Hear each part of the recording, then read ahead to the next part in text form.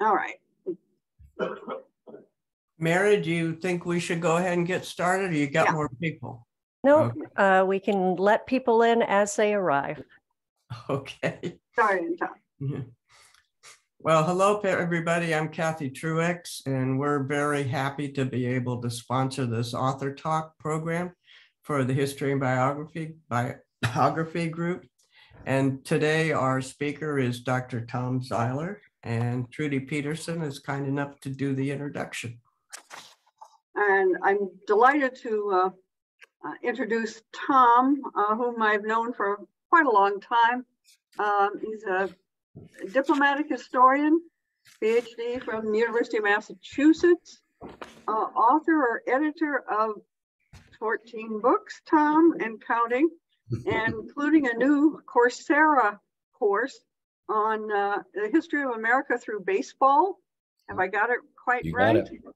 And so if you are interested online, you can listen to Tom talk about the American history of the history of America by baseball. He has served as president of the Society for American Historians of Foreign Relations. I got it right, wrong. And he edited Diplomatic History, which is the big journal in the field, for a long time, over a decade, and spent more than a decade on the Historical Advisory Committee of the Department of State, all of which brings us to his new volume on capitalist peace, which is an amazing survey in less than 300 pages of 100 years of American foreign economic policy. An absolutely amazing amount of information packed into a relatively few number of pages. With that, over to you, Tom. Oh, well, thank you, Trudy. Wow, I don't know. Some people think it might be too long still, but I appreciate that. It's so nice to be with all of you too. Thanks for inviting me to talk. And I was hoping I would talk for a few minutes and maybe tell you how I got around to this project. Very much aided by the pandemic. This was one of the positives, at least few positives of the pandemic for me. I'll tell you a bit about that too. Facing all these sources. If you look at the bibliography, there's a lot of there's a lot in there in footnotes or endnotes. So and also looked at this book as sort of, I don't know, everybody talks to me about retirement. I'm getting older. And so maybe this is a book that sort of draws together a lot of my earlier writings and not baseball. By the way, you can tune into that Coursera for free too. All you need is an account, unless you're enrolling in a certificate or a degree program. So even my mom did it. My 90-year-old mother, tuned in. She said, I remember the Brooklyn Dodgers. So there. Let me share the screen. Let me share my screen. I hope I can open this. I might not be able to though. Let's see. I'm not going to share that right now. I'm going to try to. First, I need to open this. I should have done this before. Zoom. I'm off Zoom. I'm not there. Sorry about that. Let me open this and see if I can. And tell me if you then can see this. Let me do that now. All right. Hopefully that's going to show someone. Can you see that? Yes. Yes. You can see that. Okay. This is just this gives you an idea of obviously for those of you who have read it, great. For those of you who have not gotten through it, fine too. When I started this book well before Donald Trump was he was around, but well before he declared his candidacy. Not well before, well, 2014, 2015. So he was coming on the scene. But I had already planned out this big survey of free trade and internationalism. He boosted it a lot. I sent this manuscript. You can do that when you're more senior like me. I sent this manuscript to 5 presses, and all 5 accepted it like that. And I don't know if that's a credit to me as much as the topic was on trade and tariffs and this sort of nationalist populism, a trade war with China. And of course, some of you will recall also basically a trade war with our allies as well, unfortunately, that, turned out to be pretty uncomfortable, I think, for a lot of our allies. But, raising tariffs against Canada, good friends like Canada or France or other nations was pretty, for some ridiculous, for some certainly a sign that 70 years of internationalism, or at least our economic policy of openness and free trade, was ending or certainly changing, and certainly was in jeopardy. We hadn't seen this kind of protectionism and this kind of talk of tariff wars since the 1930s, which is where my book essentially starts. So Trump certainly helped get it published and as sold books. Of course, that's died out a bit, although we can talk about that too. Joe Biden has really not changed the China equation and tariff war all that much. But if you want to look at, I always kind of think of it as a circle. If you had Donald Trump here and this protectionism from whatever he was or is, nationalist, populist, ultra right-wing conservatism, if you look at that from that angle, right next to him, if you'll recall, was Bernie Sanders, who is, you'd think, would be the opposite, right? But they were pretty close on trade, on talking about trade. The difference being, as I mentioned in the book, the difference being is that Bernie Sanders was a believer in internationalism and engaging in foreign policy, and not America first necessarily. But the fact that the left and the right were that close on trade has been a history that goes back well before this book. And the fact that protectionism or raising tariffs or quotas or whatever they are against imports and to privilege American manufacturing or agriculture or labor, that goes back to the founding of the country. Those of you who recall your history, what Franklin Roosevelt did in the 1930s in bringing in the Reciprocal Trade Act, that sort of put us on record of cautious freer trade, cautious trade liberalization, or lowering those barriers to commerce. What he did was really bring to an end about 150 years of traditional American protectionism. So, what I found in doing research in this book too is, and it surprised me a bit, it shouldn't have, but as I looked at the history from the 1930s up to the present, protectionism never died. And I guess I knew that, but it wasn't something I thought I would emphasize a lot in this book.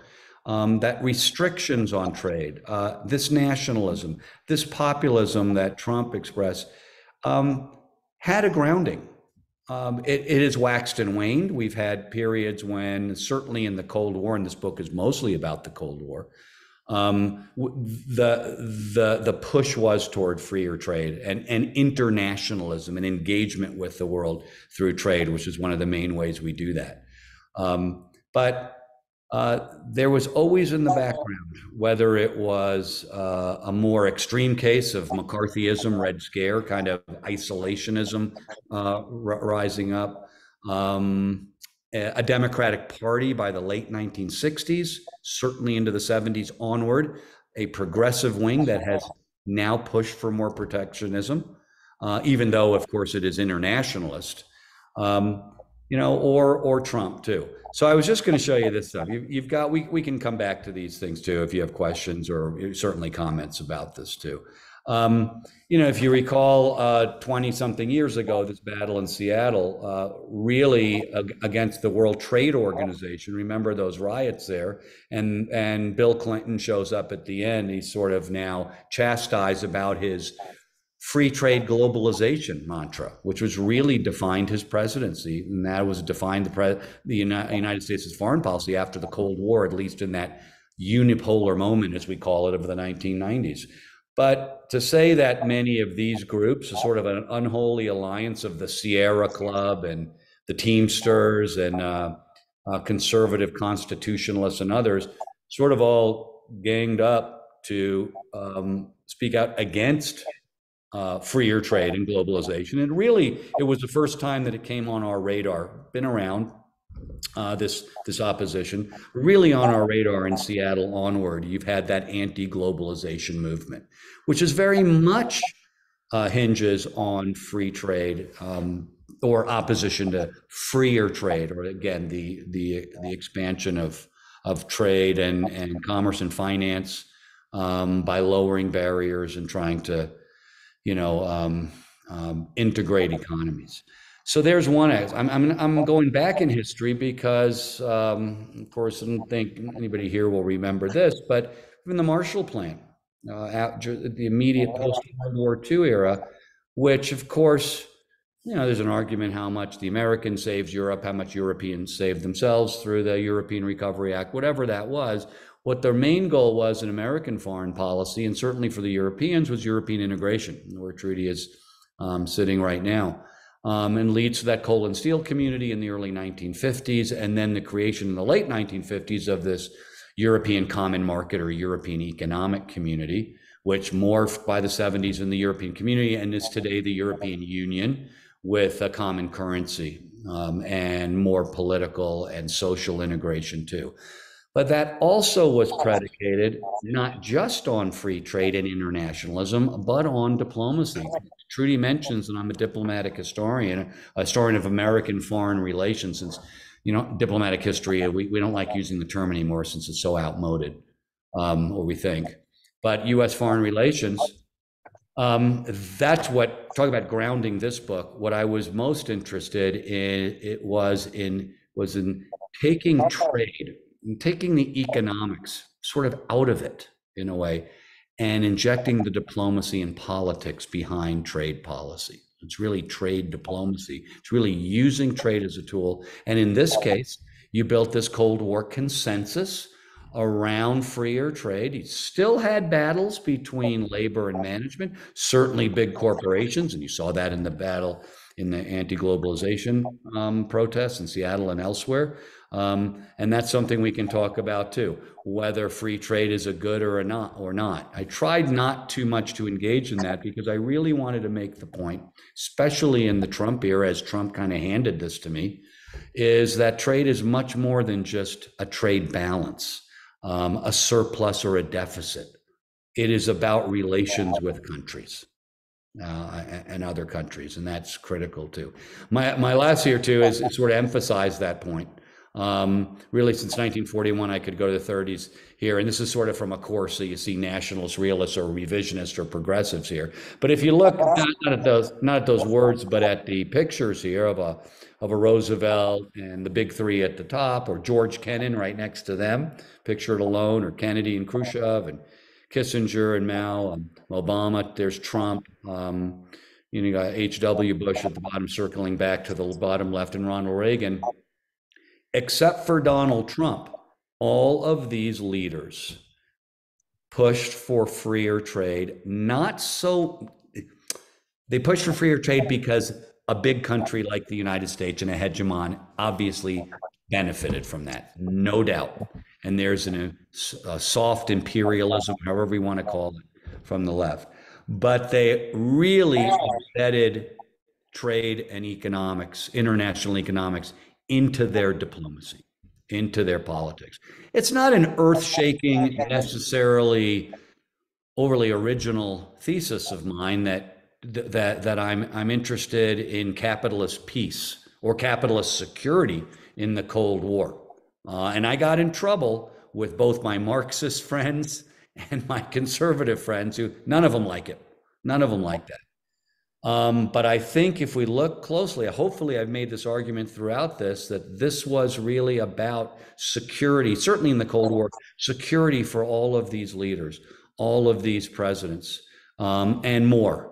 Western Europeans believed that. Perhaps the Soviet bloc even understood that too. Certainly Japan and East Asia, those nations understood that what was driving the United States was not only the profit motive, but that profit motive was driving it to fund our commitments overseas. Trudy is at NATO to help fund our NATO commitments, to help fund bases security overseas to this very day. I think Ash Carter, who I believe recently died, a former Secretary of Defense, and I quote him talking about this trade, this Trans-Pacific partnership, the TPP, that Trump vetoed or withdrew from within a few days of taking office. It might have been his first day. But he looked at that as an economic aircraft carrier in the Pacific to shape our approach to the People's Republic of China. That was the dominant hegemon, and we don't have that now. But it was as much a diplomatic tool of pushing for trade and trade integration among our allies as it was for our companies to make a lot of money. So there's a lot here I've handed you here. There's a lot of argument that can go back and forth. I'm sure some of you are uncomfortable to talk about free trade and capitalist peace. I had a colleague in Boulder who said, Karl Marx would be spinning in his grave talking about capitalist peace, because of course Marxists and the left view was that capitalism is forges war. It creates war, and there's validation of that and a history of that. But that's not how American leaders now in the 30s, and certainly as World War II came upon us, and now the British receded, and the United States, which had always, everybody knew for the last 50 years at least, into the 19th century, was the economic powerhouse. Now, late World War II, early Cold War, to become the political and diplomatic leader. That's why in the Trump administration, we talked about 70 years of internationalism being jeopardized by this guy in the White House and an American first agenda. That was a real stepping stone to the exercise of American power now, though as a political or diplomatic leader. The British, we'd really followed behind the British when it came to leadership in the 19th, early 20th century, really through World War I. Even they say World War II was the British plan. It was just America's economy and Soviet lives. That won World War II, but it was a British plan. Now the British are telling us, and you know this from your history too, of the British pulling out of Palestine, or weaker in Iran, or Turkey, Greece, and the Truman Doctrine was a real stepping off point for the United States. And alongside that, or again, I want to use this term, embedded in there, critical to that, was this agenda for free trade. And the world, or at least our allies, wondered if the United States really was going to step up like that. They probably knew that we could exercise our military power, but what was going to be the long-term thrust of American power? Were we going to go back into being isolationists? Were we going to care about our own economy because it's so massive and integrated in itself? And this free trade system that we created, along with an Anglo-American free trade system, along with the British, and then the other countries joined in, was remarkable. It was based on this Reciprocal Trade Agreements Act from 1934 that essentially has been renewed. It's our basic trade law. It has been modified a lot. Kennedy had modified it a lot in 1962 in the Trade Expansion Act, the Trade Reform Act in the Nixon years. Reagan did some of it too. So it's not obviously the same anymore, but that's the basic trade law. What that Reciprocal Trade Act did was put us on record for liberalizing or lowering or freeing up trade, or lowering trade barriers, bringing them down. We had not been on record before that. There had been moments, as I mentioned, in that 150 years before that, that we had turned toward lowering tariffs. It was a Democratic versus Republican battle. And you might recall that until, oh God, my dates on the progressive era, 1916 or whenever the income tax, federal income tax came in, this country made its money, generated revenue through the tariff. Okay, and that's why it was protective. When we turned to federal income tax and the creation of the Federal Reserve, everything else, now things have changed over the last 100 years. So that has changed. The Reciprocal Trade Act was always, our trade policy has always been cautious, regardless of what people criticize us as, all we care about is free trade, we're just predatory. We might be like that exporting, but importing, we've always had barriers. We've always been a bit hypocritical, but we've couched that in terms of saying there are certain industries or certain issues such as national security. Trump tried to draw on that, not very convincingly, but national security issues, or again, in certain industries, in lumber or fishing or shoes or whatever it is, that we need to protect the market. And that reflected political reality. In the Constitution, as you know, Congress controls commerce, right? The Reciprocal Trade Act allowed the President of the United States, the White House now, to take control as the foreign policy executive, to engineer our trade policy. Had to get trade bills passed through Congress, but once they are passed, now the President, the White House, the National Security Team, the State Department can go and negotiate trade agreements, right? I say cautious too, because when the British adopted free trade or freer trade like we did, they did so pretty wholesale. They pretty much created free trade. There'd always been some protectionism in the Dominions and Canada, especially, and elsewhere, Australia, but it was pretty clearly very lower barriers. The United States didn't really do that until things really took off in the 1960s. But still, there have been long protections for political reasons, and free trade doesn't always play well in Peoria. Actually, it might play well in Peoria because those are farmers who want to export, but not as well oftentimes earlier on in Massachusetts and the textile industry, and then in the South when the textile industry moved there and things like that. So that Reciprocal Trade Act also, by the way, as if you notice from the book, created the opportunity for the United States to now use trade as a diplomatic tool to shape a new post-war system that would prevent a third world war, that would eventually, as time went on, a few years went on in the late 40s and 50s, and help us engage our allies to create a solid capitalist bloc in the Cold War against the Soviet bloc. And then carry through our diplomacy. And that was created in a trade system called the General Agreement on Tariffs and Trade, or GATT, which in the mid-1990s, after about a 50-year run or so, morphed into the World Trade Organization, which we have today, or the WTO. The WTO was sort of an idea that had taken shape in the late 40s under an international trade organization that sort of was trying to govern all of trade relations, labor, employment. It was too much for America, and we called it socialism. 50 years later, we were able to create that World Trade Organization, though there's still the arguments over how much control there should be by government over trade. The key is that the GATT, as it was called, that General Agreement on Tariff and Trade, which lasted from 1947 to 1995, was fairly effective in lowering barriers. There were rounds of negotiations periodically, and they kind of hinged on American renewal of the trade legislation, the Reciprocal Trade Act. When we would renew it, then there'd be another GATT round to lower barriers. And so by the 1960s, remarkably, tariffs themselves had almost disappeared, at least as a factor. What Trump did with raising tariffs was a throwback to 60 years ago, 90 years ago, 100 years ago. He didn't use tariffs.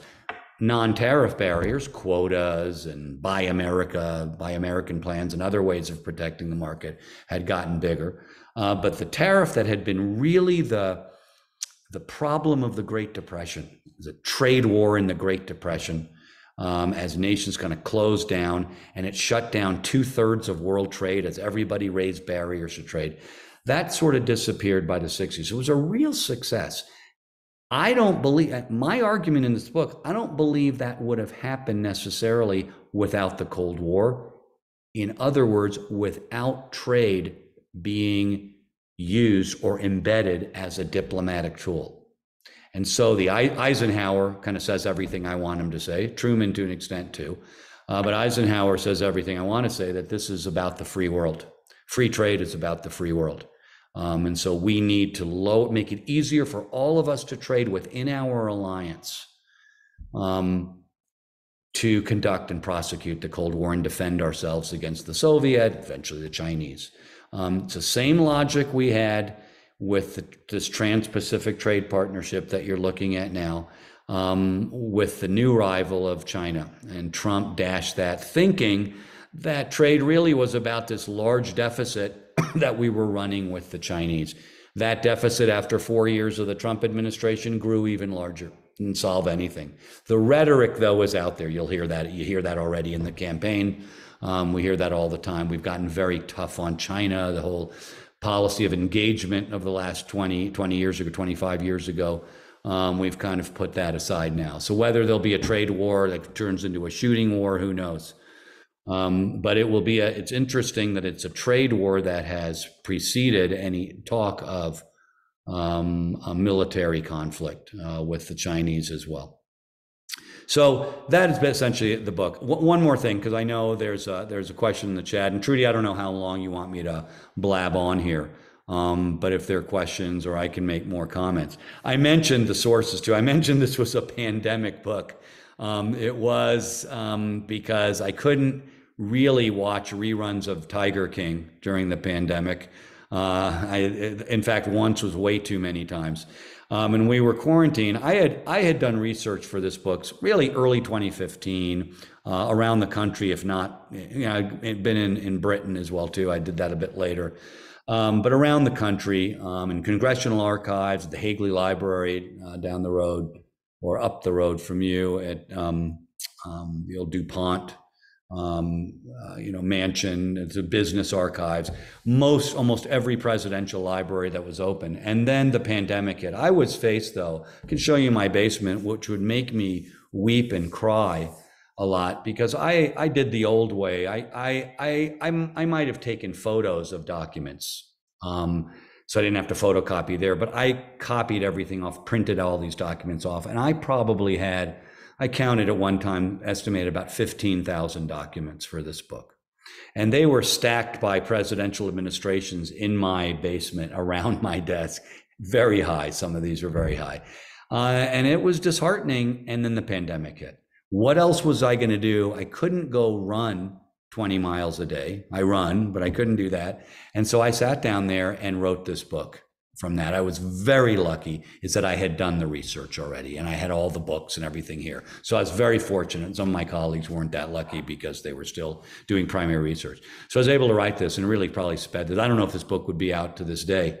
And it also came out in last fall. So the Trump era had died down. So I wish it had come out, 2 or 3 years before. I don't know how much we care much about trade and tariffs anymore. I think they will be a factor, and I think we'll continue to have these debates too. But that's sort of the genesis of that, of all those sources too that you see in the back of the book.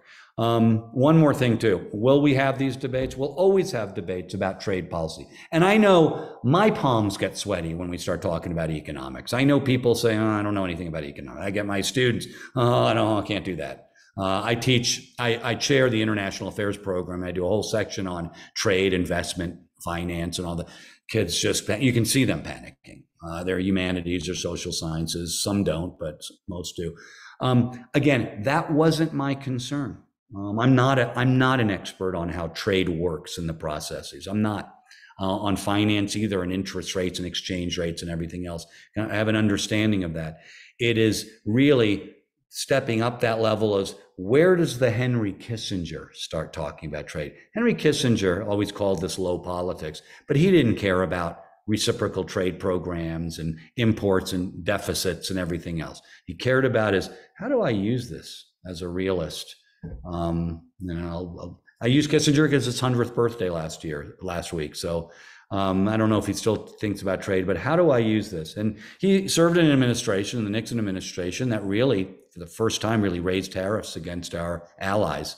That was the last time until Trump that happened in 1971. It was there to try to force through a complete overhaul of the financial system. So once again, there was trade and tariffs being used as a weapon. We have trading with the enemy. We had, though you will remember, since I do, I was told in the 1980s going to school that you learn Japanese because the Japanese were killing us. That was our trade rivals, right? So that registered among average Americans, not because of yen-dollar exchanges, but because it became a political fight, a diplomatic fight with the Japanese, survival, an existential survival for many industries we're competing against, and the fact that Detroit, our auto industry, is now about 40% dominated by Japanese cars.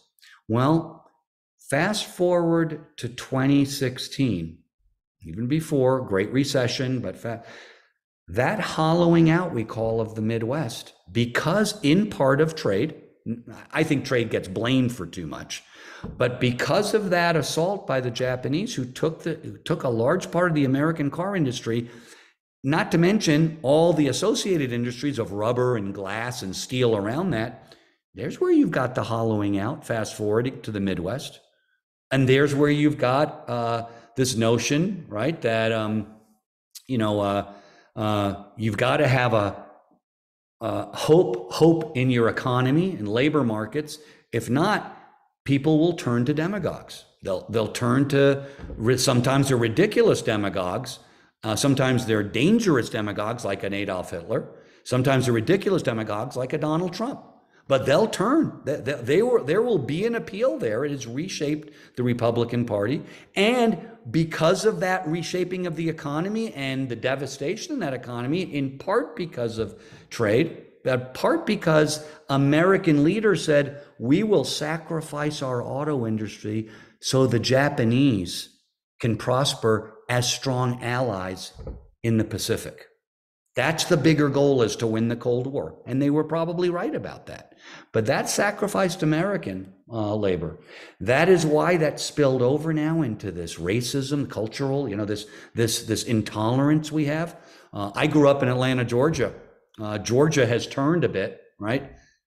Let's look to the Midwest as the new South now, or at least the old South. I mean, so it really, if you look at all of this linked together, of what has happened in Pennsylvania and Ohio, Wisconsin, in Minnesota, has been because of the economy. So sweaty palms or not, that economy is also hinged on trade as well. So I think that it's an important point to make. We need to be very careful. I remain a free trader because of the diplomacy behind it. I certainly damn well know that globalization has not been a benefit to everybody, and that we've had this growing gap. Absolutely. And I know that globalization has led to more skewing of economies and power abroad as well. But for me, I'm going to admit to you, I'm going to give you my affiliation as a Democratic Party member. The answer is not protectionism, because that's a slope that's easy to go down and benefits ultimately nobody.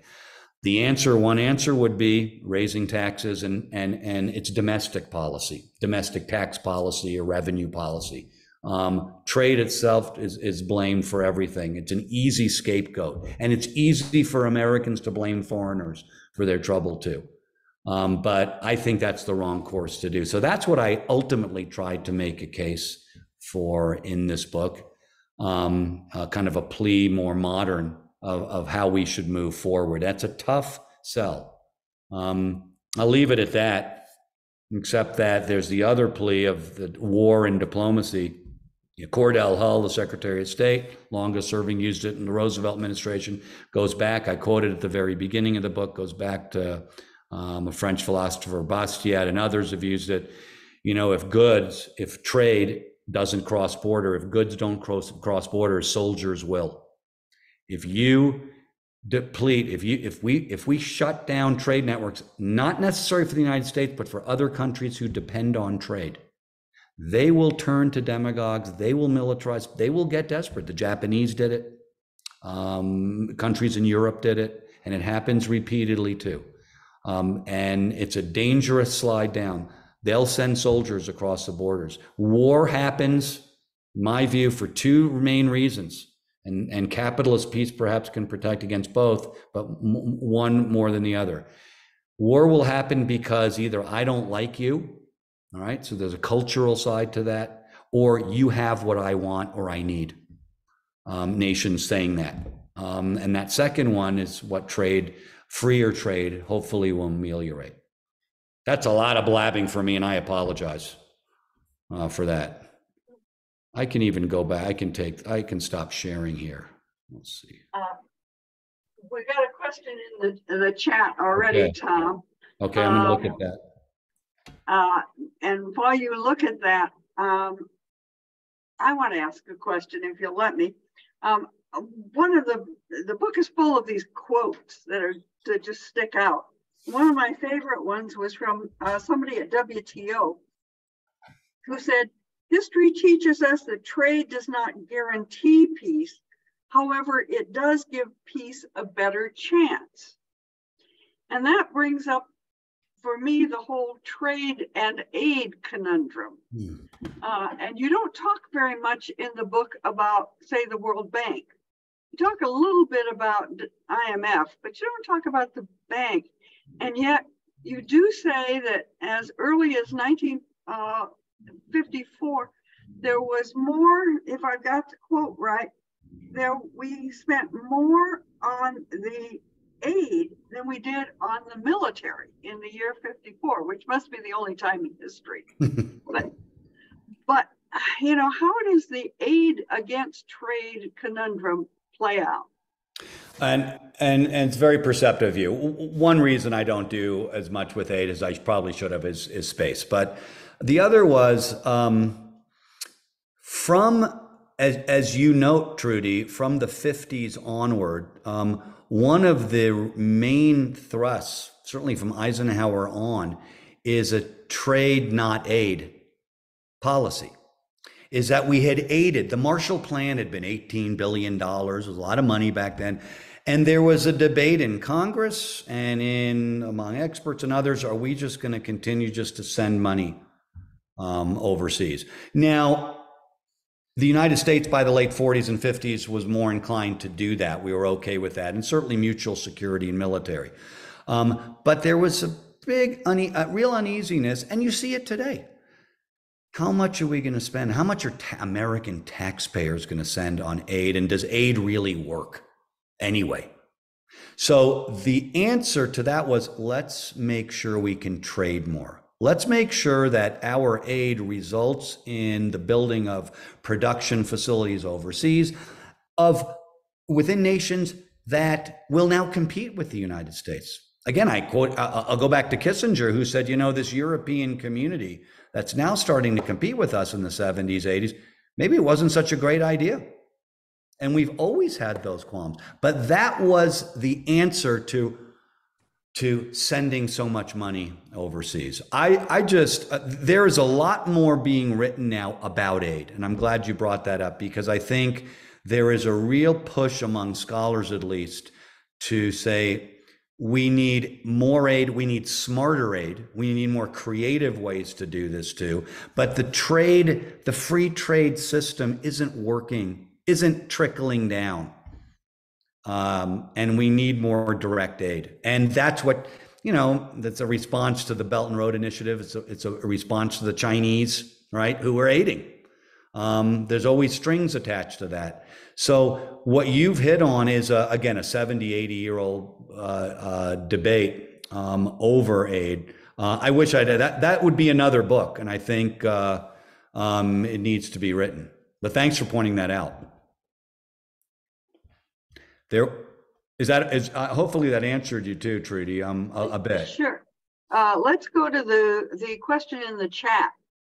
What power does the WTO have to enforce policies? And Dawn, that's another a great question and very perceptive, because that's been the there's been two ways on that. One is there have been WTO supporters who have said it should have more enforcement policies.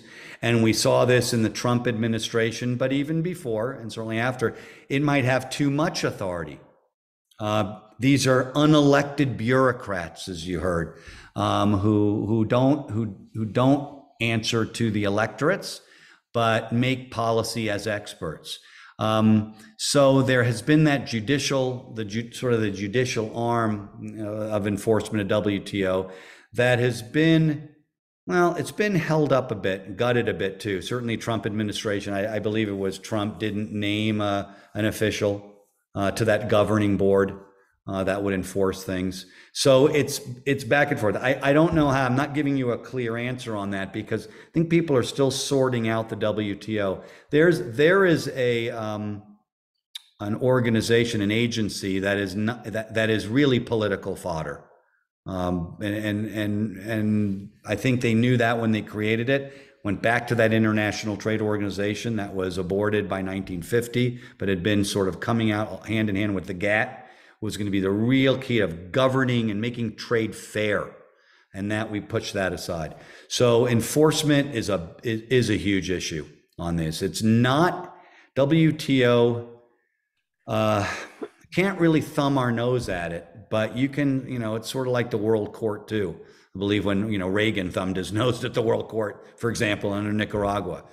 There's a dispute mechanism that oftentimes is more powerful than the enforcement mechanism. And yeah, Dorothy. I have two comments. I was in the Clinton administration on the economic team for 8 years, so I have a lot of scars on my back from fights. Boeing, I was particularly involved in Boeing Airbus aerospace trade disputes, but also scars from labor pushback on what we were trying to do.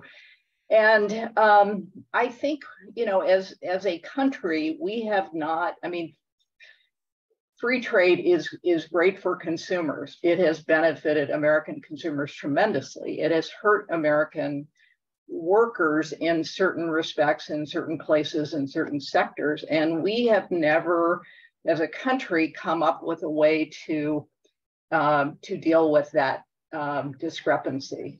We tried, we pushed trade adjustment assistance, and labor unions viewed that as burial insurance. You need something much more fundamental that takes care of workers that are displaced by trade agreements that benefit consumers tremendously. And I don't know if any country has figured out how to do that. That's one comment.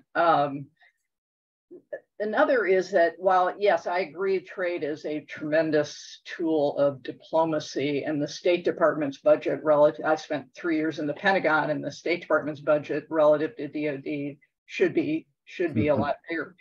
But it's also true that diplomacy promotes trade. And I remember meeting with the head of Marine Forces in the Pacific at a military base in Hawaii, and him saying, our presence in the Pacific is what allows Asia is the center of the world economy. Those countries would be fighting among themselves if we weren't keeping the peace there. So our presence there allows for much more trade than would otherwise happen. And I worry that very positive force is diminishing. Not that we're not still there, but that the animosity among Asian countries is overcoming what we can do. Dorothy, thanks. Let me take that, and thanks for both of those. And let me take that last one first. Exactly. I think that's what I don't want to just call them free trade advocates because it makes it look like it's just going to be kind of free marketeers and everything. But I think the Clinton administration was the one that really weighed these. Clinton came as close to the Kennedy administration as well, 30 years before. He had a kind of mainstream Democrats who understood the labor side of things, understood the diplomatic side of things. But I think, yes, there is a fear that either China will run rampant and overrun some of these countries, or that they'll fight. And the United States has been the arbiter, has been sort of the umpire and sort of the umbrella, as you know, in the Pacific, maybe to an extent in Western Europe, though that's probably less so now, but in other parts of the world. And we do that through free trade, or freer trade, or a liberal trade. And that takes sacrifice. It takes sacrifice on our part. And it certainly makes it hard when you have political campaigns to run because, everybody's America first. Yeah. If you go back, Ronald Reagan's 1980 campaign was America first. If you go back, look at the campaign slogans. So everybody believes that. What Trump did was he sort of, as we call it now, weaponized that and made that and used trade as, and he went after Hillary Clinton. So did Bernie Sanders, went after Hillary Clinton because she had supported the Trans-Pacific Trade Partnership. So that's at home. Freer trade sort of keeps a peace, capitalist peace, and overseas too, as you alluded to as well. Your first comment about trade adjustment assistance is also really interesting, and I think right on point. That's Kennedy. Kennedy came in with that first. It has never been enough money. It's why I also mentioned a few minutes ago that what really needs to happen is either you beef up trade adjustment assistance in multi-billions and really make it meaningful, or you raise taxes or some other way to raise revenue and come up with some other system, because people are suffering. And it's easy to blame trade. I think there have been trade agreements that have hurt us, and we're seeing that in the gap in inequality in the middle class and others. We didn't have that in the 50s and 60s, really.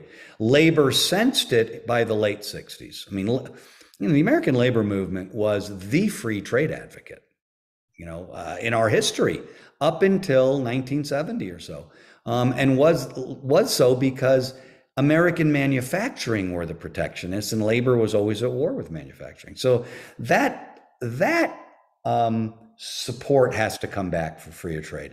Bill Clinton took such heat for NAFTA, another related to, and WTO. And it was really the Republicans that put both of those over the top for him. It was Newt Gingrich who put him over, and it was frustrating. So I have to say, my Democratic friends, they look at this book and say, wow, yeah, boy, you're just like a free marketeer conservative. I said, no, it wasn't like that. You didn't have that. You wouldn't have said that 50 or 60 years ago too. Countries change. But I do think Bill Clinton, your administration really wrestled with this. They really wrestled with this post-Cold War. In a way, the Cold War made the rationale for free trade a consensus that both parties could basically agree with. When that was over with, globalization seemed so exciting. Remember those days when the internet was going to link us all together and everything? We've now changed. And China then was relatively weak. In the last 20 years, things have changed. And, there's another thing too. One more thing here is the Great Recession. It's gone. It's not gone from memory, but that was the Second Great Depression, really. I mean, I don't think I'm exaggerating that and how devastating that was and how that changed politics. A Donald Trump could go to the Midwest and say, you voted for Barack Obama in 2012, and I think Americans gave Obama another chance, right? Okay. And he did his best and tried the American Recovery Act, but it still wasn't working. It still wasn't working. The country is there's still hollowed out areas that had been traditional Democratic strongholds, as we know. So I think that Second Great Depression will be with us for a while. You know, the Bush 2 administration didn't help matters with billions of dollars spent. We can go on and on about the wars in Afghanistan and Iraq, but that also handed a Trump an argument to say, along with war making and sending our boys or girls into battle, free trade, the same, that's all elites.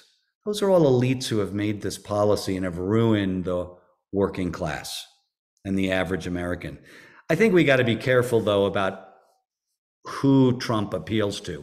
It really isn't working class. It's really lower and middle class, and small business, too, who have been resentful of what's happened to you. Tom, you got another question in the chat. All I'm right. watching time and. All right, let me say, that's from Sonia. Is it the income debt decline or the loss of status has created the resentment? By the way, I know someone who did well with retraining. Good question. Good question, Sonia. I think I guess they go hand in hand. You hear all these stories about even people, a white middle class in the 50s that didn't worry so much, they were unionized. Unions, that's another thing. I think the story is also unions really busted from the late 60s or 70s onward. That led to declining incomes among a working class or a lower middle class, or less opportunities. Or now what we have of people working 2 or 3 different jobs, and retail doesn't pay all that much. We hopefully have minimum wages, but I think the status is there too. Well, I think that's what a Donald Trump really. I think it's a great comment you're making. I think that's what he can play on. I have the sneaking suspicion Donald Trump doesn't really care that much about those peoples and their how they fare economically. That's just I'll inject my political view in there. I don't think he really cares about that. I don't think he cares about anybody but himself. But it's the status, how he can use that. Look how things were before, and now look where you are. Tom, we've got 6 minutes left. Let me push one other issue. We've been using as a trade weapon embargoes. How do you think those play? Great question. And that's sort of separate from from this free trade issue. They're long-term policies. That's how they work best. And they're tricky even then, Trudy. I think it's an expression. It's a way short of war for us to express our foreign policy and use trade. We'll see if it has an effect on Russia. It seems like there is some effect, although the war isn't in any way ending. I think embargoes probably, and this is my view, probably more beneficial in not punishing, but uniting the side that's using it. Kind of cobbling together your alliance, and you're all in this together now. But there's been enough scholarship on embargoes going way back. Much of it, I don't think historians have done it much. Much of it by political sciences, though, that have said that largely sanctions, embargoes don't work all that well, or at least they're not going to get the results you want, certainly in the immediate term. It may be drawn out. Saddam Hussein, even embargoes or sanctions like that, even including no-fly zones, how effective those are. So that, I guess it relates somewhat to this, is that this book is that using trade as that sort of negative, that policy tool that punishes, oftentimes doesn't work. Protectionism will gain you votes, but it's not going to work. And as we see from China now too, Xi Jinping turned right around on Trump and raised tariffs against American products. And our soybean producers, farmers who were avid Trump supporters, then said, "What's going on? How we're being hit?" So those kind of sanctions, embargoes, tariff rise, all that stuff, I don't think is in the long term is effective. Kathy, back to you. And on a last question, you spoke at the end of your book about after Trump, now we seem to have a more moderate Biden. And of course, you know, he hadn't been in there that long when you wrote your book, but do you have any thoughts going forward to what it's going to be like with our electoral policy in next year? Yeah, great. I mean, I've thought about this a lot, Kathy. I don't think you're going to see much change on China. I think that's now become a you know, an accepted consensus that people are fed up with China. Still, I know that Biden and his administration are internationalists, and they are not. They're going to be careful, and I think they know the lessons of protectionism, and they're not going to make you know, that kind of slide. They're not going to use it. Certainly against our allies, we're not going to have that as well. I think Joe Biden, I mean, he gets a lot of flack for being his age and everything else, but I think you go back to another president who was also getting flack for being old, in Ronald Reagan, and obviously different ideologies too. But Ronald Reagan was dead set against protectionism too. He knew, he had lived through the Great Depression. So I think you'll see with Biden, I think this will be tough on the campaign trail.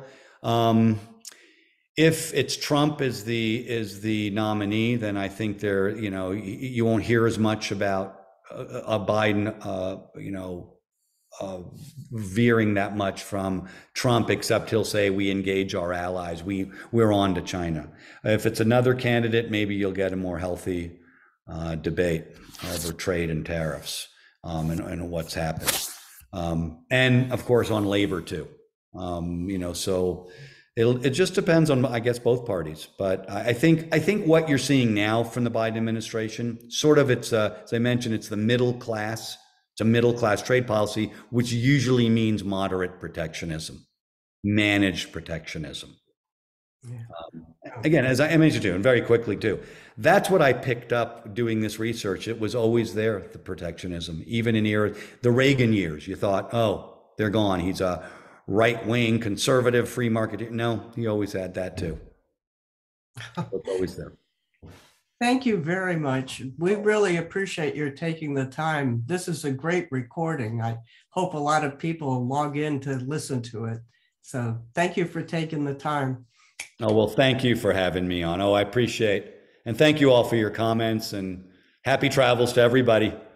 Okay. Enjoy Spain and France. Well, thank you. And again, thanks a lot. It was a pleasure.